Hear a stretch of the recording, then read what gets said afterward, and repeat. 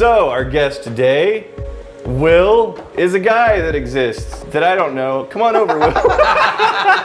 Will, good to meet you. Howdy. I didn't want you sitting here because we need to fully appreciate the situation. Oh, this? There we go. A little twirl? Absolutely That's beautiful. nice. You've got a combination, like, you could be at, like, a Celtic Games. Yeah. Mixed with, like, you might be able to fix my transmission.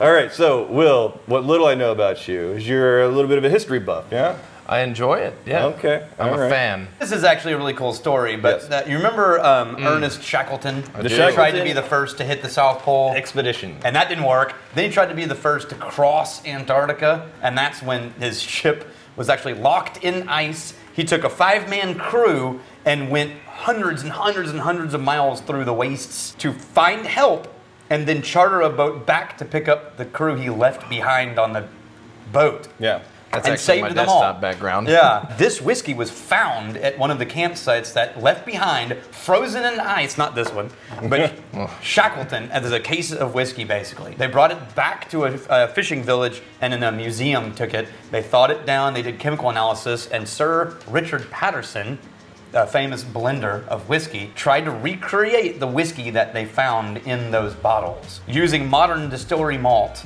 the closest Richard Patterson was able to get to the flavor of Ernest Shackleton's case of whiskey from the Lost Expedition. Well, that's absolutely sublime. Right. I love this. Yeah. So you got light and fresh and briny, but there's also some fruit notes blending through there, like almost melon. I'd almost call it jackfruit. I don't know that I've had jackfruit. Never? I It can see has it. many iterations, but juicy fruit is based on jackfruit. Oh, Yeah, okay. yeah. Because there's a lot of interesting historical anecdotes. Each of you are going to present an interesting historical fact or fiction. From memory. Or fiction. Jesus, okay. It could be real or made up. And whichever one is the most interesting, they will win that pour. I always get a pour, but they are winning a pour. Do you doubt my authority? Sure. What about now? Well, game on. Let's do Yeah. this shit. Are you a whiskey drinker? Every now and again, yeah. I'd say What so. do you drink when you drink whiskey? Scotch. Peaty, dark Scotch. Ah, okay. all right, So yeah. name a, you're like, oh, I want that. If you offered me a choice, I would say, give me the Lefroy. That's what I want. Okay. Okay, well, So, we'll see. 2 glasses, one for me and the other, you guys are battling for the sippage. The determining criteria for who wins is basically which is the best story, not necessarily which was the real historical fact. Okay. We don't know what the whiskey We is don't know yet. what it is yet. Way back in the day, right after we first, like, America became a country, it's like, we won, f you, English. It turns out that we thought the solution to the first thing we were going to do as a country was to tax things. You already won, because it's a tax story. Things happened. Spreadsheets. Bad things happened. Just say spreadsheets have. Spreadsheets happened. Ah! They end up having a rebellion take over Philadelphia to rebel against the new America.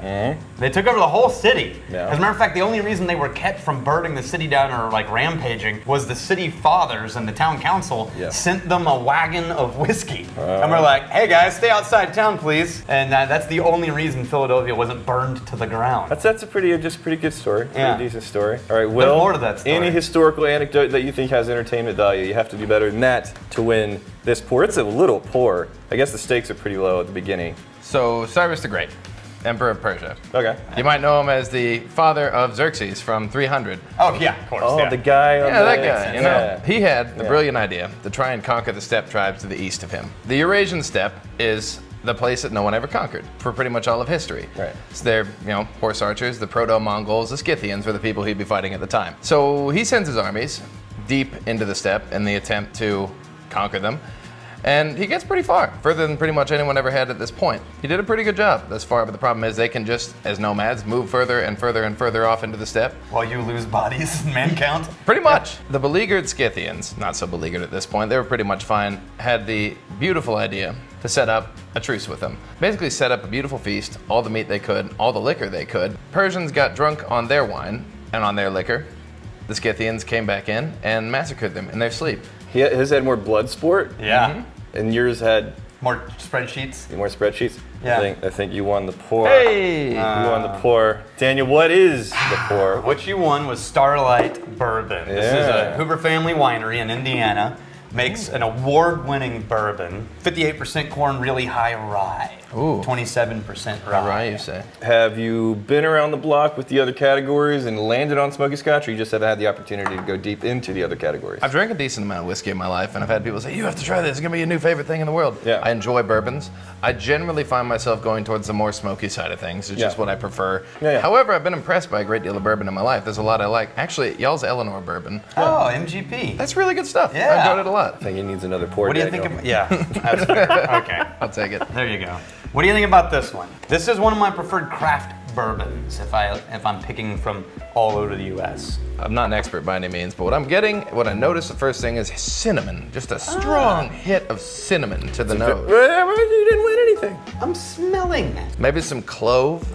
Smelling is a privilege. Definitely seeing that on the nose. There you go. He's doing the legit thing for the episode. I know. You're such a child. Says the man in a top hat. It almost tastes like charred wood to me. Yes. In a really good way. This is why I poured this for the P Scotch guy. Yeah. Because it's like, no, this is hefty and rich. That it not is. just candy and sweet. And I'm working from memory because it's a bullshit game. I sincerely appreciate this whiskey. All right. It's delicious. Do you want to go first on the story this time? Sure, why not? Okay. Yeah, it needs to be robust. It needs to be worthy. There I we could be go. telling the truth. I could not be. Who knows? Yeah, no one knows. You can make it up. I'm gonna guess that both of those stories are absolutely true. Yes. They smacked of truthiness. Was yours absolutely true? Partially true. A mixture of several stories. All But right. true. Okay, hey, I think we should add another layer. Okay. If you trick me, then you get another double thing. Can I just drink these at my leisure, or are we saving them for something?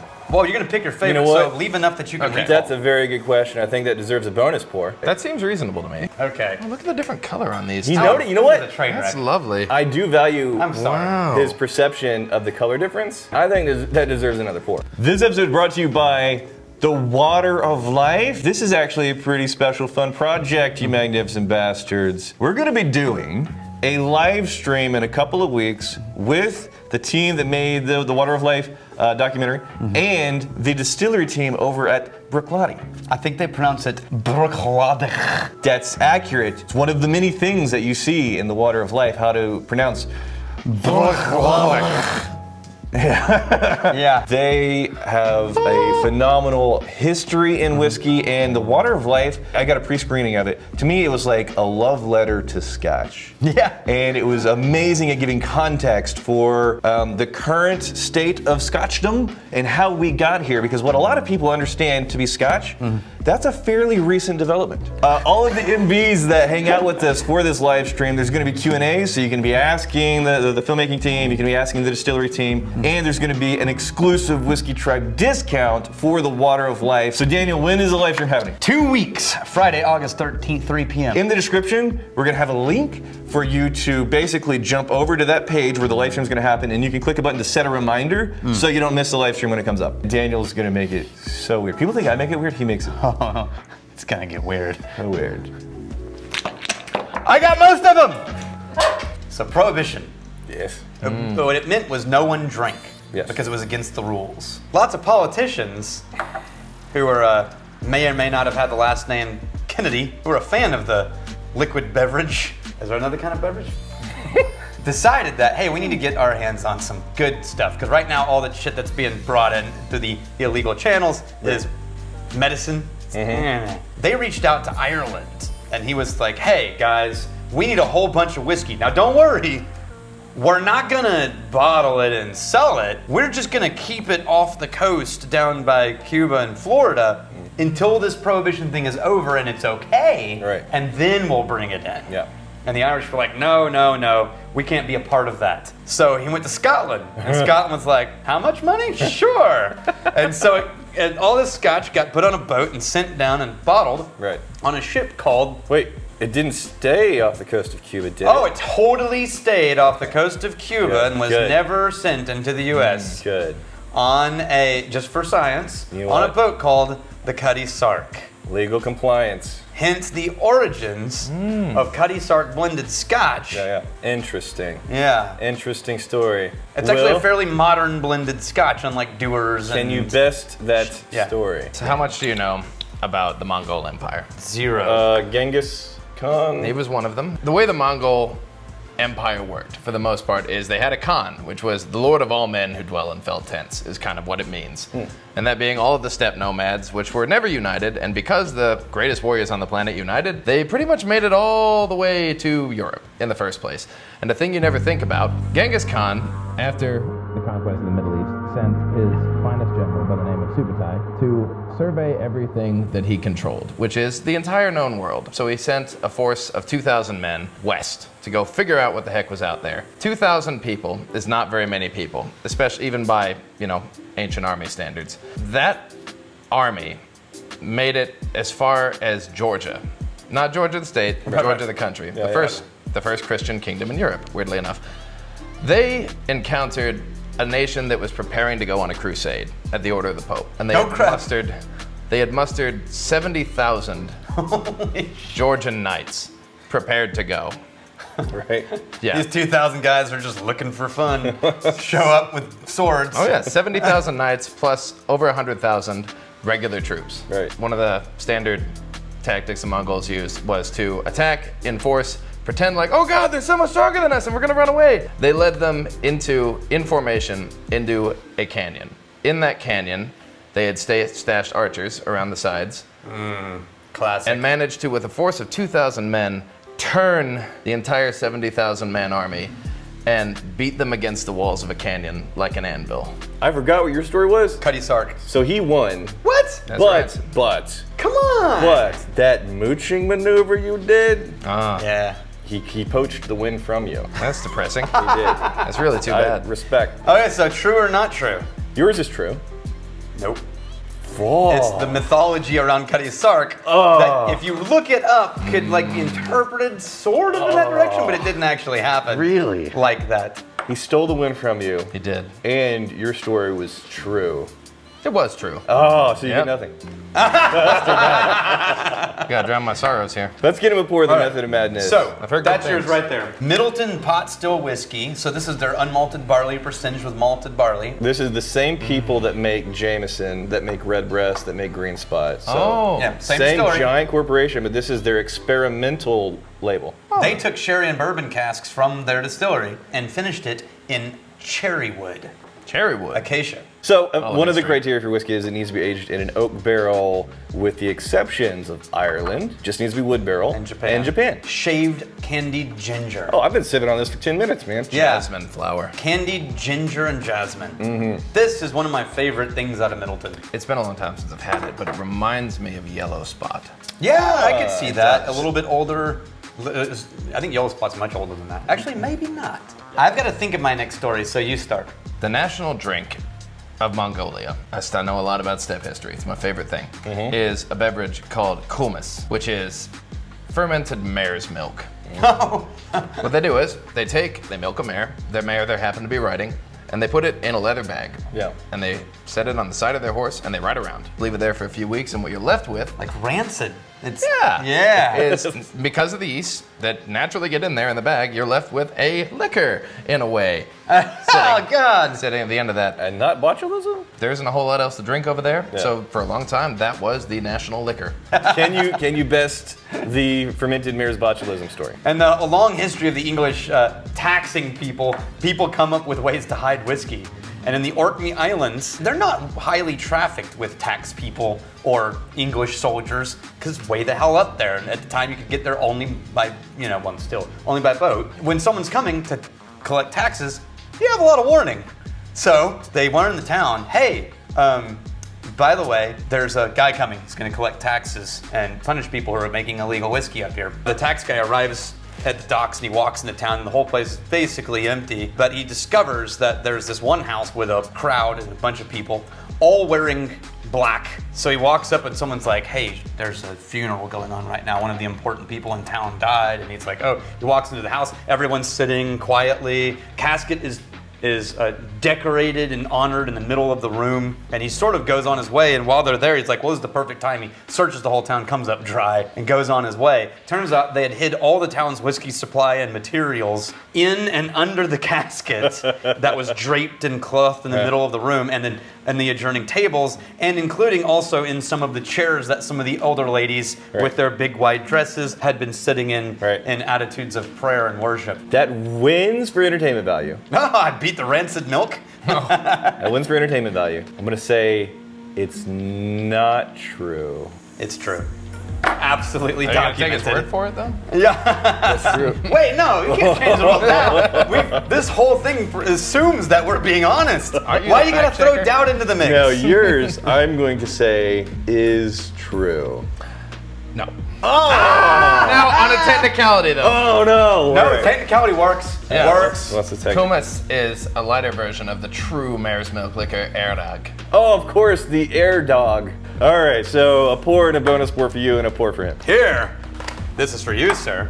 And what Not you too are bad. drinking is yoichi. Oh yeah, we're in Yes, Japan. now in the Whoa. early days of Japanese whiskey, the first real whiskey made on the island of Japan was made by Masataka Takatsuru under the ownership of Yamazaki Suntory distillery that you know now, which is Shinjiro Tori, was his boss. When he left Shinjiro Tori's Yamazaki and Suntory, he went up north to start his own distillery up into the Yoichi region of Japan, which happened to replicate the climate and qualities of Scotland almost exactly, and proceeded to make the whiskey that he had learned how to make when he apprenticed in Scotland at Springbank Distillery and Longmorn. So what you are tasting is a Japanese guys trained in Scotland taking that craft to Japan and making Scottish-style whiskey, single malt, in the northern Japanese island. And if you are a fan of Scotch, then you're very likely to find a lot of things you enjoy in Japanese whiskey. What do you think? In actual Japanese whiskey. This reminds me of a space side I Yes. had at one point. A peaty space side. Yeah.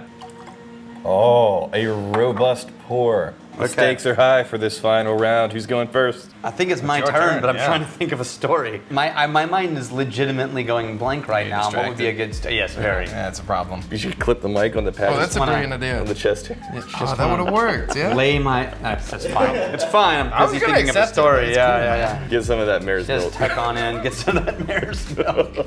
Oh my god. Hang on. You're gonna know the answer to the story. I just realized this is not gonna work. But he might not. But it could be entertaining. Yeah. In the early days of Texas whiskey, there were two Texas whiskey distilleries, Balcones, Garrison, who were sort of fighting out for who was first on things. One of the original founders of Balcones, a guy named Chip Tate, he along with Jared Himstead, they got put on the map by winning Whiskey of the World in London. So on the back of like this growth, they get investor money. Only Chip Tate doesn't like opinions that aren't his. These people gave him money, But not their and then they started having opinions, and he was like, "F you and your opinions." And it escalated so dramatically that at one point, he walks into the distillery armed and starts talking about how if any of those guys show up here, I'm gonna shoot them and kill them all. Allegedly. Allegedly. And on the backs of that moment, Right. he is ousted from Balcones, Right. and Jared takes over and builds it into the Balcones we know and love today. Welcome to the Wild West of the early days of Texas whiskey. This is only like, what, 12, 13 years ago? Yeah. Yeah. All right, Will. You're up. All right, stick with what I know here. About 1911, Germany has this idea where they're gonna go to war with France. This is the dawn of World War I. These are the first two major powers that are gonna get involved with this thing, other than Austria-Hungary, but they never mattered.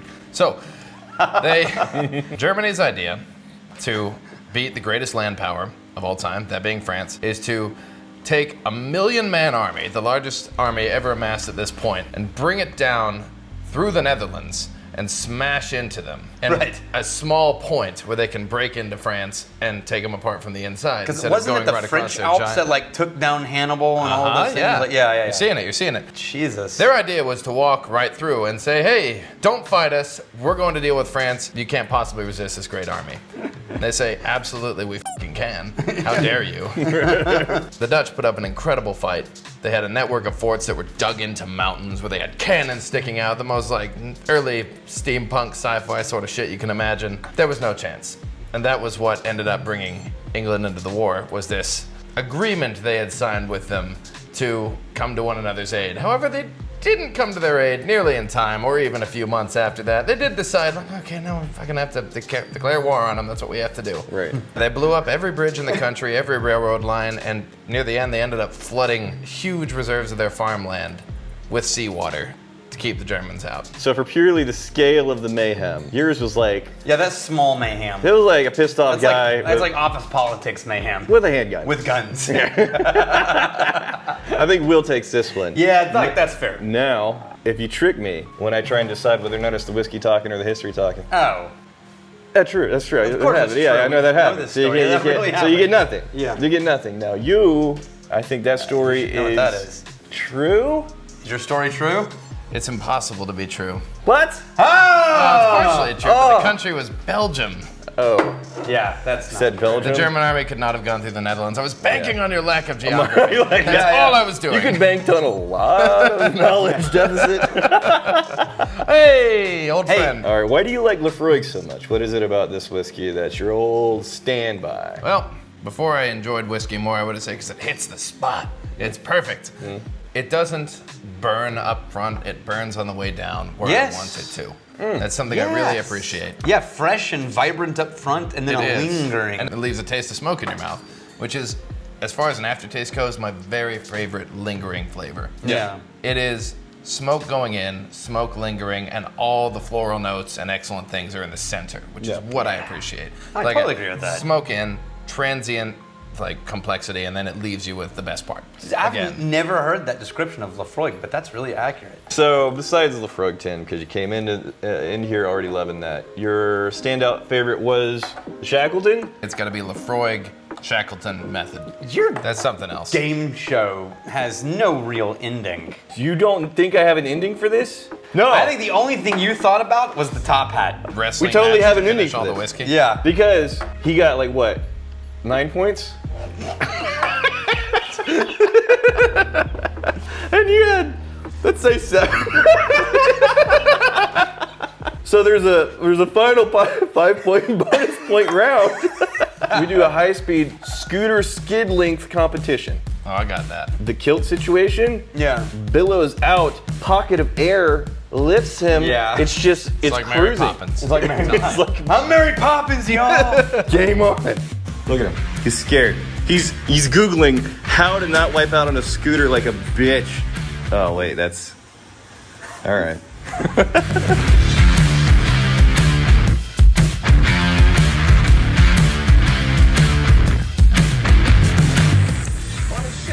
Bear witness to my faithful steed. That's fabulous. That's all you have to do is go this. Where's the start line where you hit the brake? All right, so I'll show you the technique. Here, you want a little sip of this while we're waiting? Yes. What's in there? Is that all of them? I don't know, it's some mix that he had that he thinks is a prize, but we're drinking it now. Get up, that whiskey!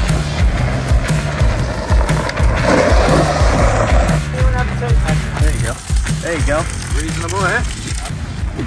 Alright.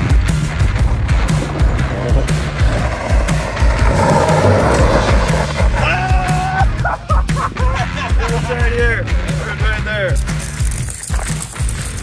Straight line. Approach it. Don't let your skirt get caught in the wheel. Yeah.